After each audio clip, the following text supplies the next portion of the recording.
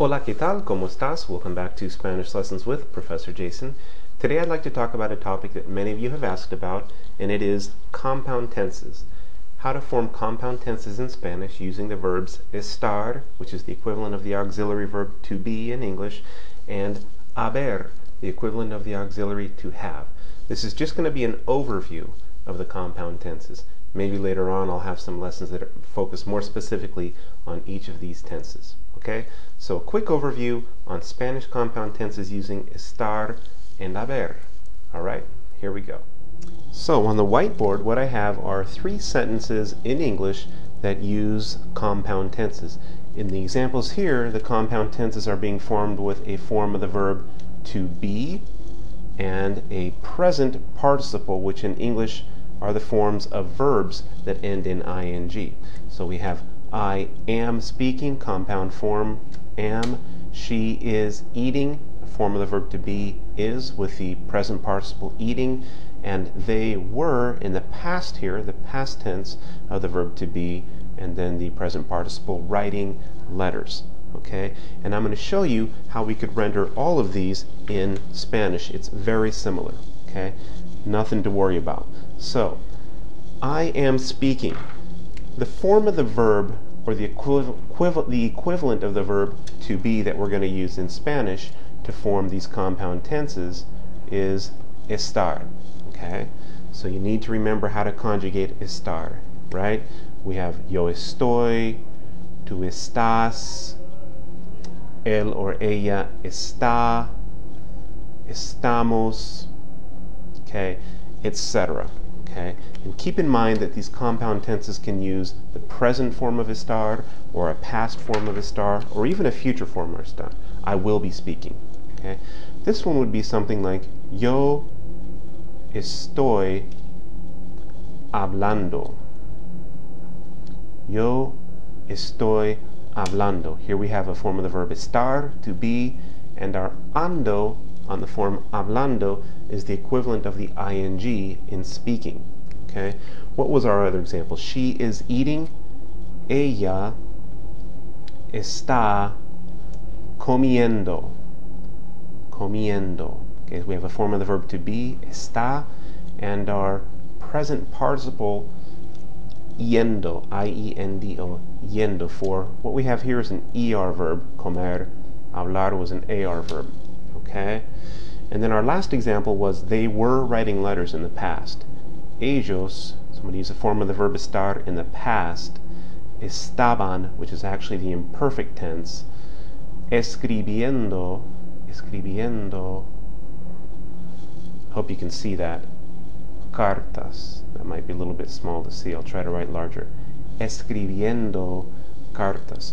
So in these examples we can see a form of the verb estar, yo estoy, ella está, ellos estaban, and then an ando ending or a yendo ending. Escribir is an IR verb. So if we have an ER verb or an IR verb, the equivalent to the present participle ing is yendo, I-E-N-D-O. Okay? Again, this is just an overview, so you can see the parallels between English and Spanish with this auxiliary to be. All right? So quickly I'm going to move on to another auxiliary verb that we use in English and in Spanish to form compound tenses, and that would be the form of the verb to have as an auxiliary verb in English, and its equivalent in forming compound tenses in Spanish, haber. All right? So let's look at some examples in English first. Okay? Something like, I have eaten. Okay? The implication here is already, right? I have already eaten. Or you have not, you can make it negative, called. Okay? Remember these sentences, they're going to be our examples that I'm going to basically translate into Spanish. And then finally I'm going to use an example in the past again. She had arrived. So what you can see here is in the first 2 examples, my form of the verb to have is in the present. In my third example, the form of the verb to had, I've switched into the past tense. Okay? I have eaten, you have not called, she had arrived. You can see that it's a little bit harder to predict the endings for what are the past participle verb forms in English. Sometimes it's en, sometimes it's ed, sometimes it's a completely irregular form. I have done, she had made. Okay? So it's a form of the verb to have with a past participle form of the verb. That's our compound tense using to have. Now let's look at the equivalents in Spanish using the verb haber. Remember the combinations for haber are going to look like yo he, tú has, él ha, nosotros hemos, and ellos han. Okay, that's in the present tense, keeping in mind that haber can form compound tenses in several different verb times: the present, the future, the past, okay, the subjunctive, etc. We're just dealing with the present here and maybe one past tense form. Okay, so I have eaten, yo he comido. And again, you're going to look at how the end of that verb form appears, right? Yo he comido, remembering that, that comer is actually an ER verb, Yo he comido. Okay. Our second example was you have not called, which would be tú no has. There's our form of the verb to have, haber, llamado. There's our past participle, llamado. Notice it's an AR verb and the ending is ado. And once more with a, I'm going to give you one more example of an AR verb because it was she had arrived, right? Ella